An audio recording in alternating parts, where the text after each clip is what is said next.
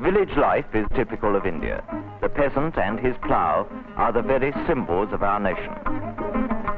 This is the story of a South Indian village with all its characteristic beauty and simple charm.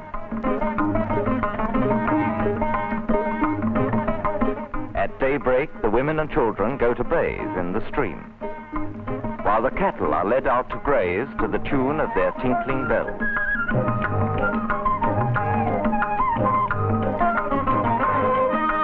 The women scour the household vessels in the stream and fill them with water for the day's requirements.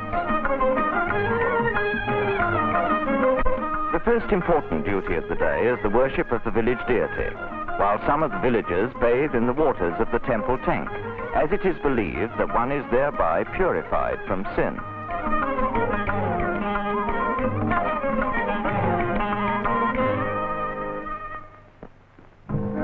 However poor he may be, the South Indian villager is noted for his scrupulous cleanliness.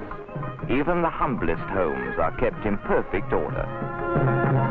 Nearly all tasks are performed in company, as community life is especially characteristic of the South. In this street live Brahmins, their house fronts beautifully adorned with columns. As in all villages, news is passed round quickly. In this house, there is much to talk about, as there's going to be a wedding in 2 months' time. This must surely be the bride.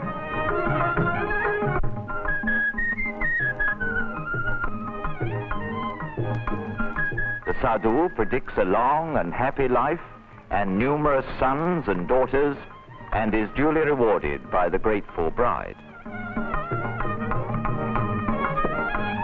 The backyard is a veritable hive of activity. Cattle are fed and watered here, and cows are milked. Women sing village songs as they pound the rice. Done thus to music instead of gossip, work progresses swiftly.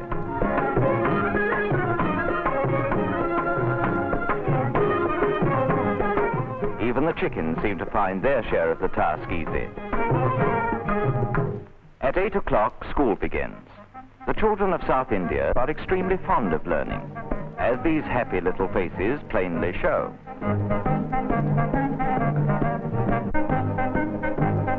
When lessons are over, the children play typical local games. The South Indian village is a self-sufficient unit. For smelting iron, making cartwheels, buckets and such things, or for shoeing his bullocks, the villager need not go far. The local blacksmith fulfills all these needs. Pottery is an important local handicraft. The potter's skillful hands work swiftly. Vessels of different designs and sizes are fashioned as if by magic. They are dried in the sun and baked in fire. From easily perishable pottery, we turn to the seemingly imperishable monuments for which South India is famous.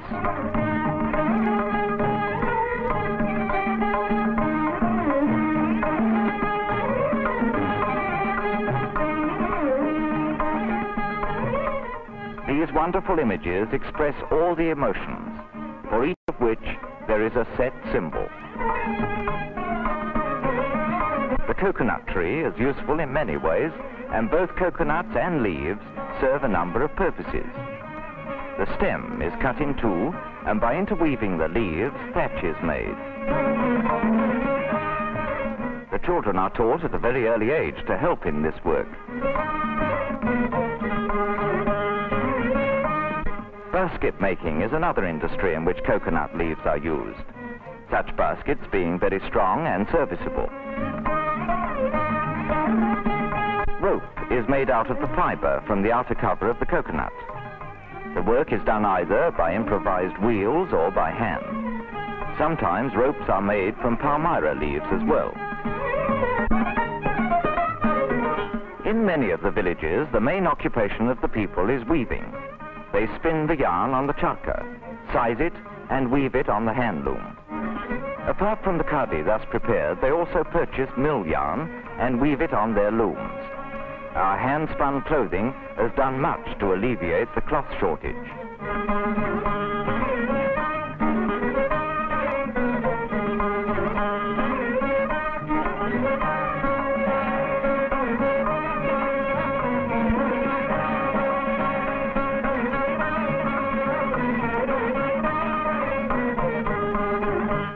the dry regions of the south, groundnuts are the staple crop.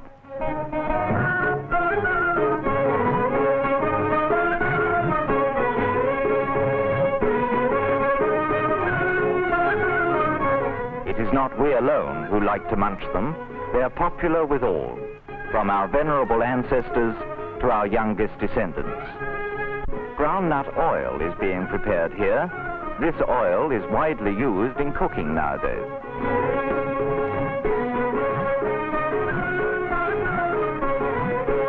Irrigation by wells is common in the south. The water is drawn from the wells in large buckets and emptied into the streams whence it flows to the thirsty fields.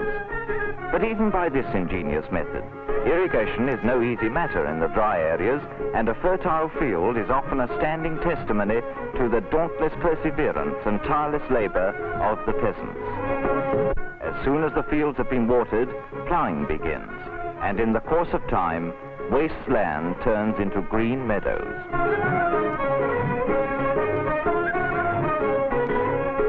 Whatever the villagers do, they sing their way through their work, forgetting their weariness in the joy of music. Harvesting, naturally, is an occasion for especial enthusiasm. If the land is their own and the harvest a good one, their gladness knows no bounds, and they seem not to be aware of the heavy burdens they carry as they gather in the crops. As the carriers transport the hay to the marketplace, they still sing their melodious folk songs.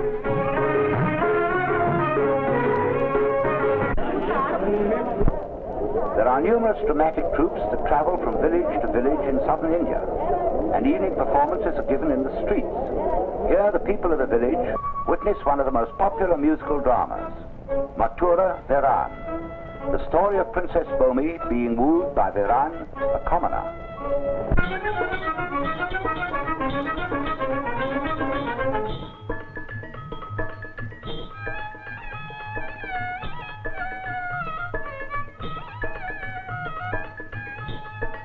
Vanam gumurudamma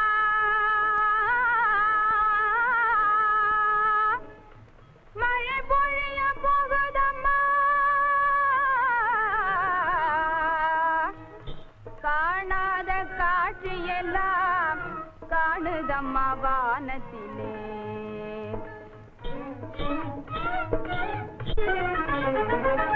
kariyamalai pole megam thiraluvadai paar இருளிடையே மின்னல் கண்ணை சிமிட்டுவதை பார், கண்ணை சிமிட்டுவதை பார், அதன் அழகை வந்து பார், என் அழகை நின்று பார். யாரடா நீயும் எங்கே ஆணவத்தோடு வந்து அச்சம் இல்லாமல் எந்தன் அருகிலே தூங்குகின்றாய். யாரோ வென்றென்னை எண்ணி அஞ்சாதே பொம்மியம்மா, வீரன் மதுரை வீரன் செல்லானின் மைந்தனம்மா. காரிருளில் இங்கே வர காரணம் என்ன? கட்டழகி பொம்மியேவும் காவலுக்கு வந்தேன் நானே, காவலுக்குதான். தனியாக என்னை விட்டு போகலாமோ தையலே நீ? ஏன் உனக்கு ஒரு காவலா? இல்லை, உந்தனை கூடவுமே ஆவல். என்ன கூடவும் ஆவலா? குறும்பு பேச்சு பேசுறீ?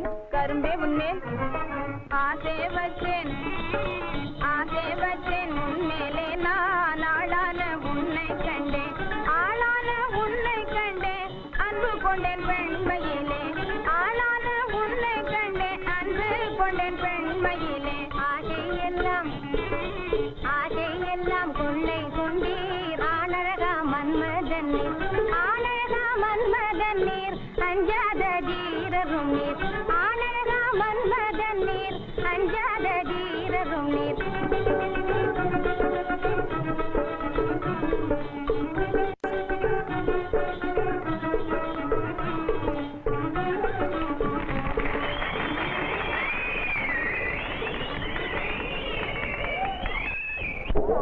In the second act, Viran persuades Princess Bomi to elope with him on horseback.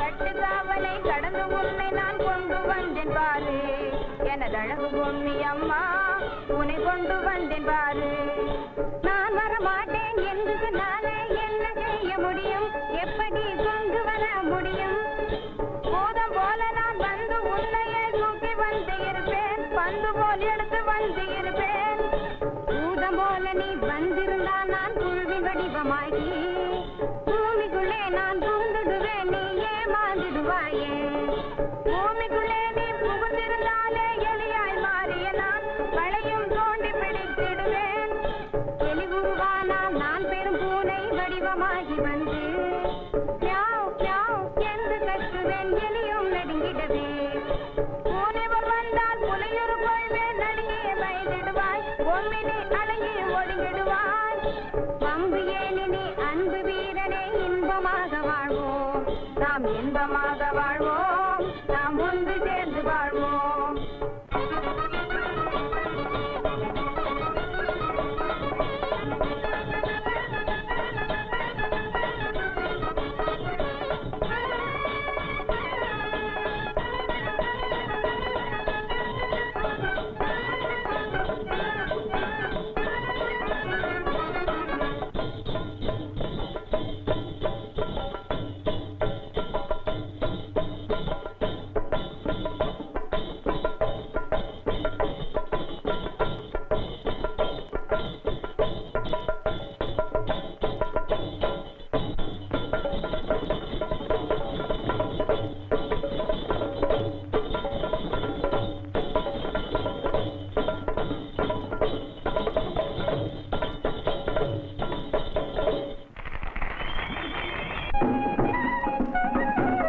The merriest time of the year is undoubtedly the harvest festival in the month of January.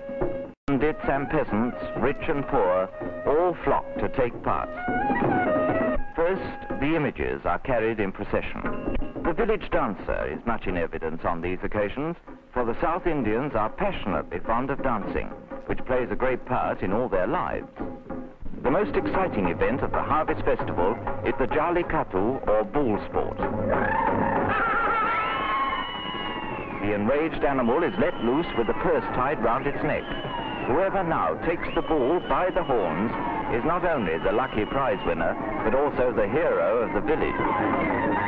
This risky sport provides a thrilling climax to our film on village life of South India. Does anybody want the purse? Come and get it.